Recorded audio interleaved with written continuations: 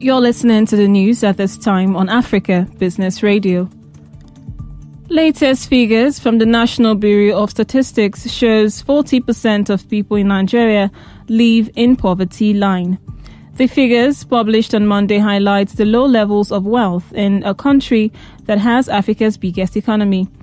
The NBS, in a report about poverty and inequality from September 2018 to October 2019, said the 40%, representing 82.9 million people, live on less than 137,430 naira per year. The Statistics Office said the figures did not include Borno State because many areas there are not safe to reach. It said 52% of people in rural areas live in poverty, compared with 18% in urban parts of the country. It said the highest poverty levels were in Sokoto, where 87.7% of people lived under the poverty line, compared with 4.5% in commercial hub Lagos State, which had the lowest rate.